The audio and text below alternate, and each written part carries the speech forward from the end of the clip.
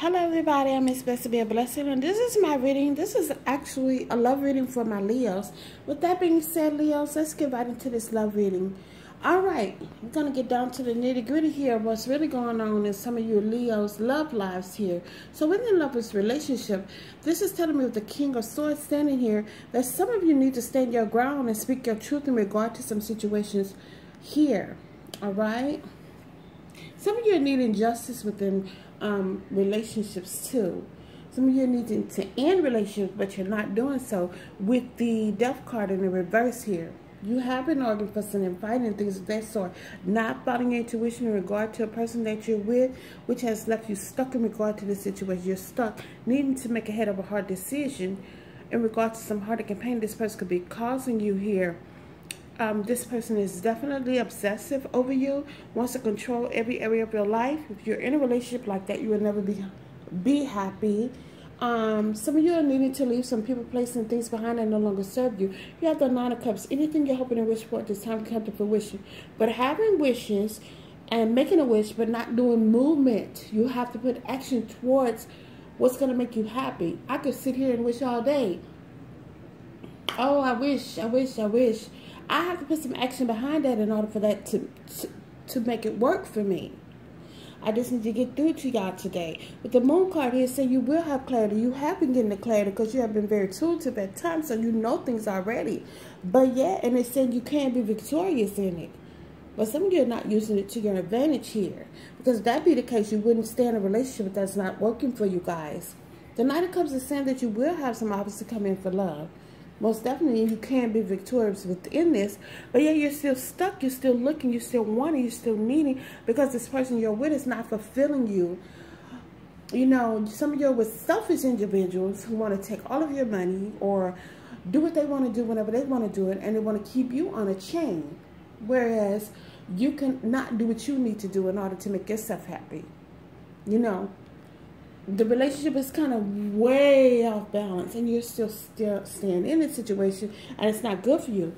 Some of you want to be happy, and some of you want to be hopeful in regards to the situation. That's why you're waiting. But like I said, you have to make movement in order for you to be happy.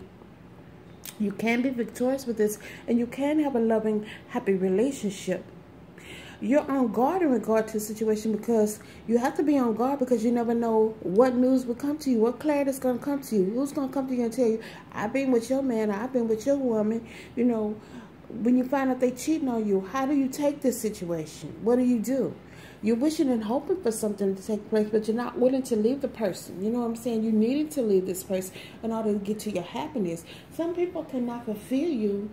You have to be whole within yourself and then move on to somebody who's going to add to you. It's like an addition. So you need to subtract what's bad from you so you can keep it moving. If somebody is giving you heartache and pain, you no longer need them there. I don't care how obsessive they are. Yes, they're going to continue to keep hurting you. You're going to continue to be stuck.